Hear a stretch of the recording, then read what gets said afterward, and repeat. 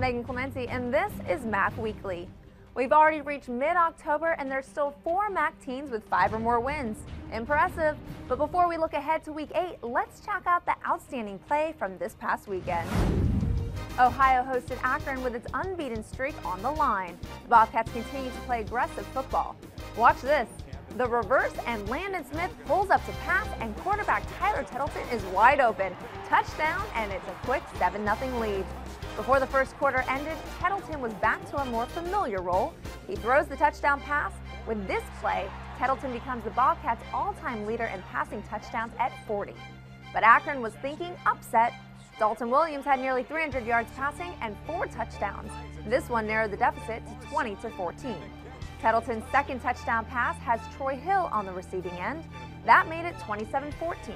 Ohio had 252 yards rushing, Bo Blankenship with 108, and Ryan Boykin with 96 and this touchdown. The Bobcats win 34-28. They are 7-0, continuing the best start since 1968, and they've cracked the AP Top 25 at number 25. Eastern Michigan hosted Toledo, and David Llewellyn had a pair of touchdown runs in the second quarter, and the Rockets led 21-10 at halftime. But that's when it got fun.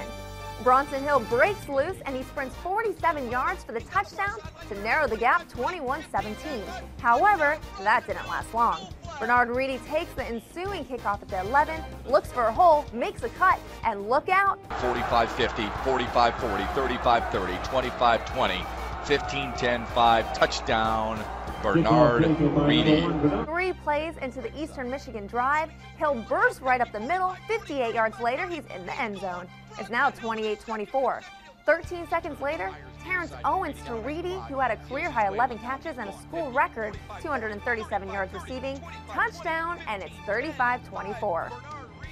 In a 1 minute and 51-second stretch in the period, the teams combined for 5 touchdowns.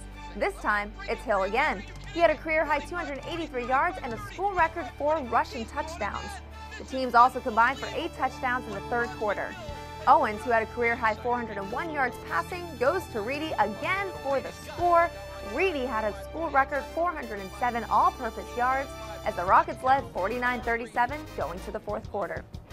What a game! The teams combined for 99 points. They also had 1,279 yards of total offense. That's the third most in MAC history. When time finally expired, Toledo had outscored Eastern Michigan 52-47. Northern Illinois hosted Buffalo, and this was all Huskies. Jordan Lynch had 129 yards rushing and 2 second-quarter touchdowns to take a 28-3 lead at halftime. Martell Moore had 8 catches for 133 yards and this touchdown. And check out the great effort to get to the end zone. Northern Illinois wins 45-3, its 19th straight win at Husky Stadium and 11th consecutive conference victory. Western Michigan played at Ball State, and Jawan Edwards makes it a great start for the Cardinals with an 11-yard touchdown.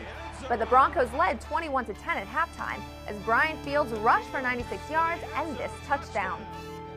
Third quarter, and here's Edwards again. He had 138 yards rushing, but the Cards still trailed 21-17. But when Keith Wenning fired this touchdown pass to Jameel Smith, it's 24-17. With 50 seconds to play, it looked like a Ball State win. Enter Andrew Holdman with a 52-yard field goal. It's good, and we're headed for overtime. In OT, Edwards scores the winning touchdown, his third of the game, 30-24, Ball State wins. Miami traveled to Bowling Green, and the Falcons' Anthon Samuel rushed for a career-high 171 yards. But his touchdown came on this reception, and it gives them a 17-6 lead at halftime. Matt Shills threw for 235 yards and 2 touchdowns. This one to Chris Gallen made it 24-12. Then the Falcons defense puts the game away. Boo Boo Gates gets the interception. He goes 37 yards for the score. Bowling Green beats Miami at home for the first time since 1997. The final, 37-12. Dree Archer continues to amaze as Kent State played at Army. He rushed for a career-high 222 yards. The Golden Flashes go on to win 31-17. And in the Friday night game, Central Michigan fell behind Navy early.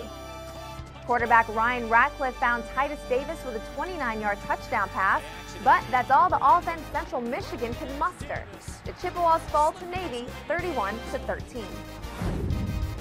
Here are the players of the week from the East Division. Here are the players honored from the West.